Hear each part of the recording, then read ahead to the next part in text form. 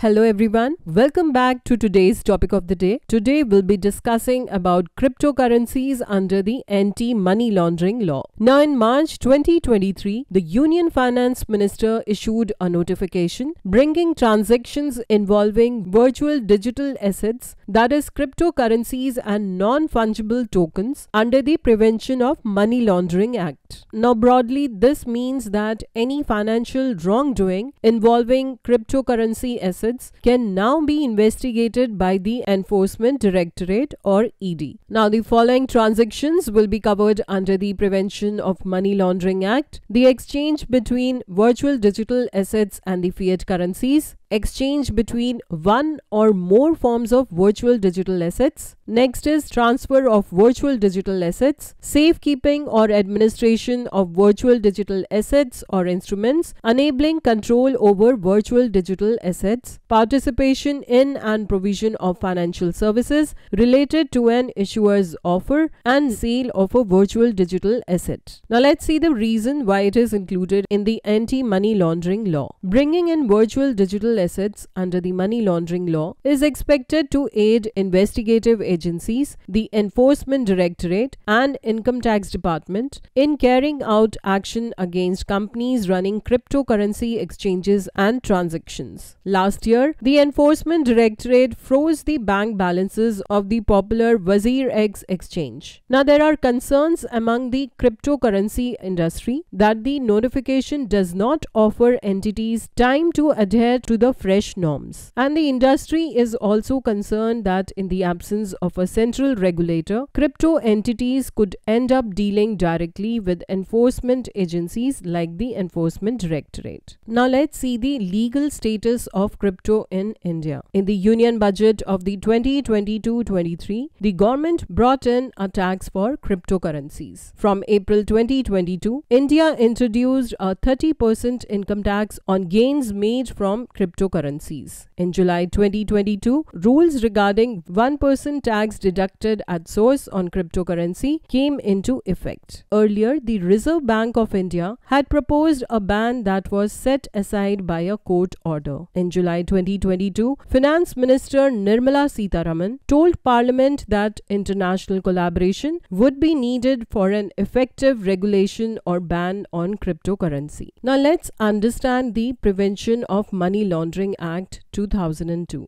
Now this act allows the center to confiscate property earned through illegal proceeds. It was framed to prevent people from legalizing the money earned from illegal sources. The Enforcement Directorate or the ED is responsible for investigating the offences. Additionally, the Financial Intelligence Unit, India, under the Department of Revenue, Ministry of Finance, is the central national agency responsible for receiving, processing, analyzing and disseminating the information relating to suspect financial transactions. Now, if found guilty, the person who committed money laundering can be awarded rigorous imprisonment for a minimum of 3 years up to 7 years. A fine without any limit can also be imposed. Also, their property can be seized and attached. Now, that was a little bit about the topic. Let's take a practice question. Consider the following statements. Statement 1. Exchange between virtual digital assets and fiat currencies. Statement 2. Exchange between one or more forms of virtual digital assets. And Statement 3. Safekeeping or administration of virtual digital assets. Now, which of the above mentioned transactions will now be covered under Prevention of Money Laundering Act 2002? You may take a moment and give your answer in the comment section below.